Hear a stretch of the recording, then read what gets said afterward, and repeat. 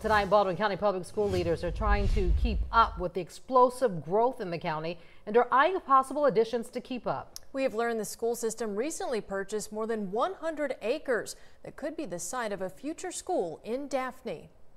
Agenda item 5, property purchase agreement. At the January 19th Baldwin County School Board meeting, all in favor say aye. Aye.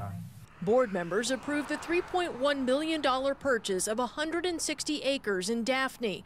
The land is located on the northwest corner of Cordy Road and 181, an area that's seen massive development in recent years, with big subdivisions like Jubilee Farms. Daphne Mayor Robin Lejeune says in the last 20 years, Daphne has grown 60%. The growth is to the east. We're surrounded by water, Spanish Fort Fairhope, so our growth is to the east. Baldwin County Public Schools says it is the fastest growing school district in the state. To help keep pace, the district made additions at Daphne East and Daphne Middle, built the 9th grade academy at the high school, and built an additional elementary school, Bell Forest Elementary, to add to the Daphne feeder pattern. According to school records, more than 300 new students have enrolled at Bell Forest since it opened for the 2020-2021 school year.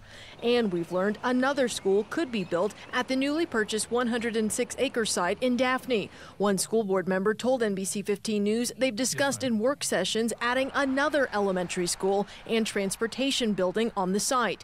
A spokesperson for the district said nothing is set in stone and there are several options, but says they do know the district will not build a high school there. Lejeune says with growth comes changes. If you're not growing, you're going the opposite way, which has its own issues and problems.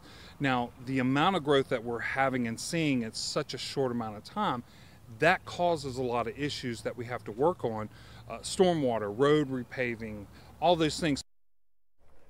A spokesperson for the school district says it will likely be years before anything is done with the land and that the decision to purchase was based on long-range planning and the location.